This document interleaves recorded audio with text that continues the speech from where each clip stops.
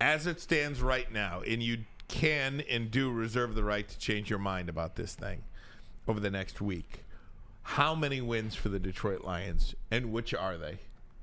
I can go first. It depends.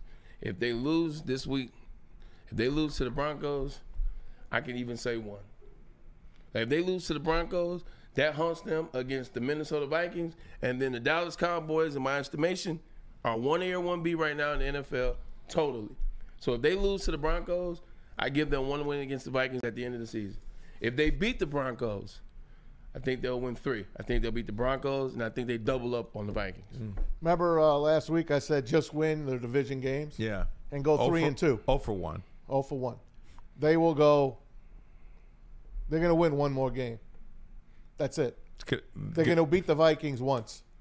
At home. So they're going to win the last game of the year. So you agree with what I said? They lose to the Broncos, it costs them the next one. Yep. All right. They ain't going to beat Dallas. No. There's no way that this team right now, they'll lose by 21. Maybe 21. Even more. If they play like this and they have the same injuries, and we're supposed to get CJ back for that game, right? Supposed to get James Houston back for that game, right? Let's see. If those guys come back, then maybe they could play ball with them. Other than that, they're going to finish the year at 3-3 against the freaking NFC North. And we all thought they'd lose one game at most. Maybe. We had them undefeated, half of us. If that happens, guys, I mean, if they would lose the division.